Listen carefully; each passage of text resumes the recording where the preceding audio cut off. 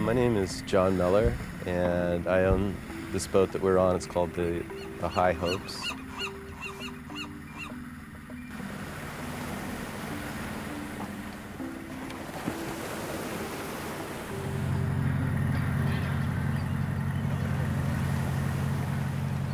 So it's a pretty labor-intensive fishery because in a typical day we'll run between 6,000 and 10,000 hooks. So this is the gear we use. These are the long lines. The hooks are spaced about 3 feet apart, and each line has about 200 hooks on it.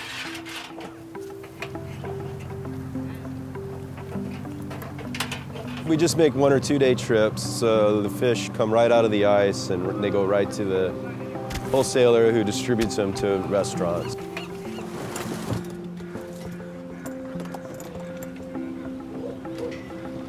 They go to high-end restaurants. It actually costs more in a restaurant to eat black cod than salmon.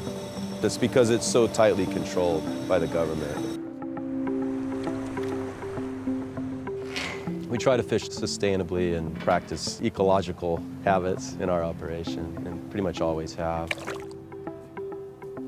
The fish that are really small, we try and release alive because we'd like to see them reproduce at least a couple times before we catch them.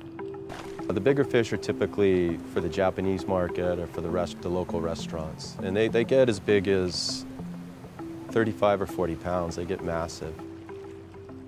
There's such a large Asian population here in the Bay Area, including San Francisco and San Jose and so forth. So we have good markets for live fish. We can sell all we can catch here. Most of the market for the dead fish was Japan. So this is a really nice fish. It's probably about 20 pounds. And you can see how it has this sort of camouflage color. And that's a sign that it's really, really fresh. I mean, we just caught this less than 24 hours ago. And the flesh is really firm. So it's a really, really nice quality fish, this one. This fish here is probably worth, in a restaurant, maybe even over $100. I've been fishing for black cod specifically for about 25 years, and in all those years, I never liked black cod. Anything I tried, it didn't taste that good to me. And I got a recipe from a friend, and so I tried it that way, and it was, I swear, one of the best fish I've ever tasted. It's just almost perfect. You start with a fillet with the skin on, and then you just cut it into cubes, but you cut it at a sort of an angle so you get more meat. And then for the marinade, you start off with the miso. You add the sake and the mirin, and you just drop each one in the marinade. You leave it sitting on the counter for about a half hour.